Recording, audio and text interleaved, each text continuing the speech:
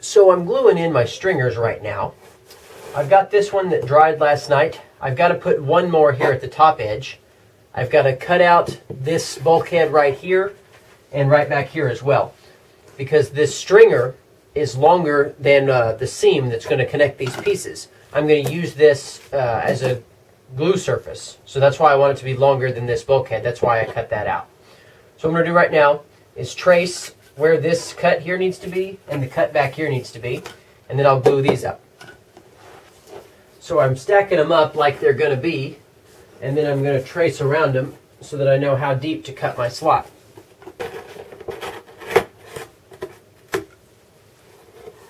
And that's going to go in there just like so. Got a nice flush fit here. So now I'll start to glue it up. I first want to mark the center point of my hole. These pieces here have already been marked for center lines. Here I'm using my zigzag pattern because I really want good contact here.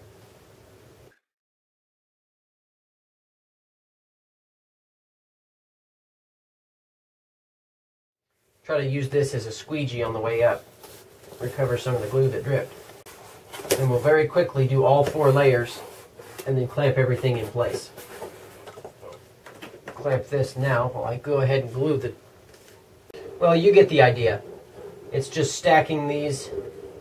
It's going to be 4 layers thick. And we'll build it up on the other side as well.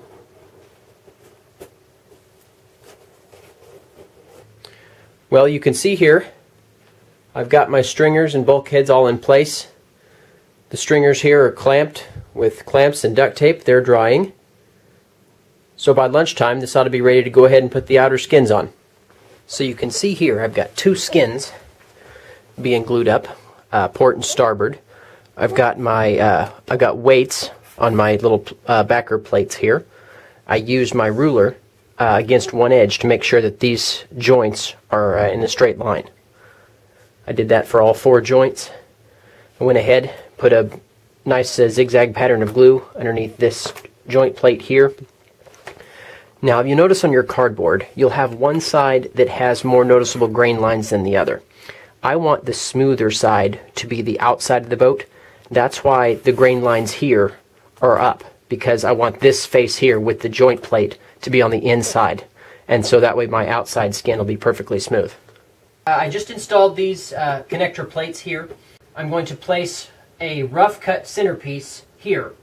I'm going to then trace it around the outside, cut it, go ahead and glue it down. Then once it dries, then I'm going to cut out the center section. So I'll have a solid boat and I'll hollow out that part afterwards. So you can see, maybe you can see, this side here doesn't have as visible a grain as this side does. So I want this to be my outside. So I'm going to lay this piece like this. I'm going to line it up here with this.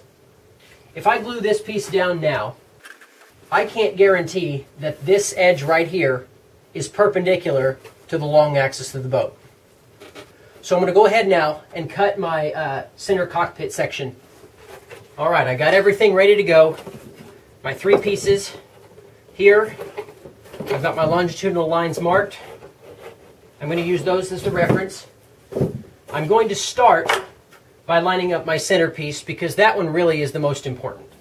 If I run the glue in here first, gravity will be working against me and it'll be trying to go down deeper into the cardboard when I want it to be falling into place. So I'm going to place glue on this surface here where gravity's not a problem, but then along the edges of this piece here, and then flip it over and set it down. That way the glue will definitely have a good adhesion to this because I put it on here first, and then it can fall into all these cracks.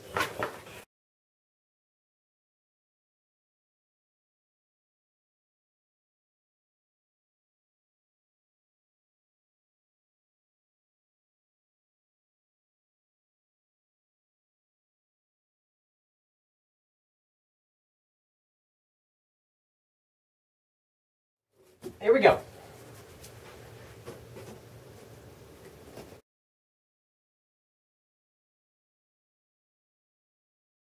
I've got it flipped upside down. I'm going to retrace where my glue is going to go, because I'm going to glue this first so that the glue falls into place again. But I'm going to double up. As you'll see, I'm going to put glue on both surfaces just as a precautionary measure.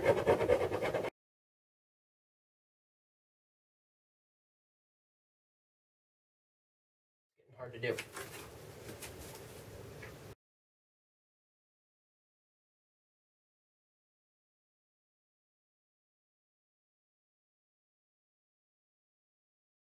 I'll let that dry for a while, refill my glue, and do the other side just like it.